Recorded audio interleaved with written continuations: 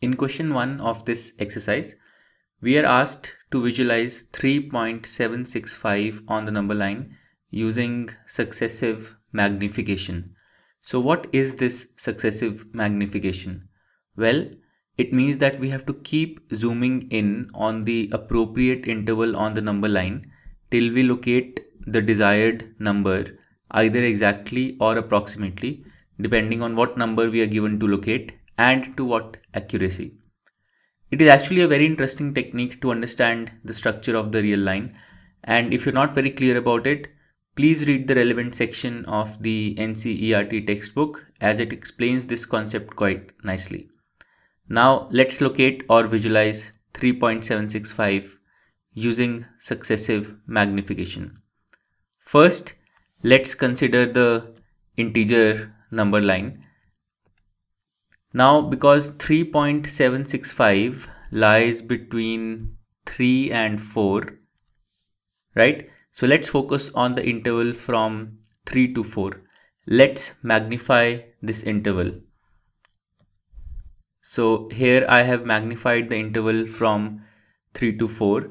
In this magnified number line, we can see the interval from 3 to 4. So I haven't magnified it.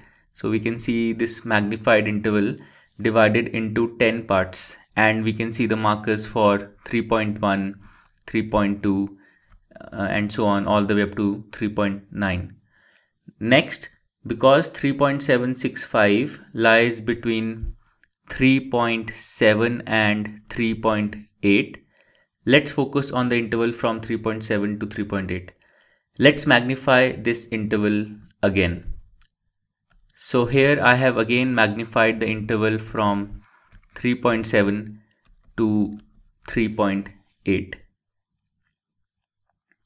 In this magnified number line, we can again see that the interval from 3.7 to 3.8 is divided into 10 parts, and we can see the markers for 3.71, 3.72 and so on all the way up to 3.79. Now, because 3.765 lies between 3.76 and 3.77, let's focus on the interval from 3.76 to 3.77. Let's magnify this interval again. So now I have magnified the interval from 3.76 to 3.77. In this magnified number line, you can see the interval from 3.76 to 3.77 divided into 10 parts, and we can see the markers from 3.761, 3.762 all the way up to 3.769. So the number 3.765 will be exactly at the fifth marker, this number here, because it lies exactly midway between 3.76 and 3.77. So this marker represents the number 3.765. And so this is how we can visualize 3.765 using successive magnification.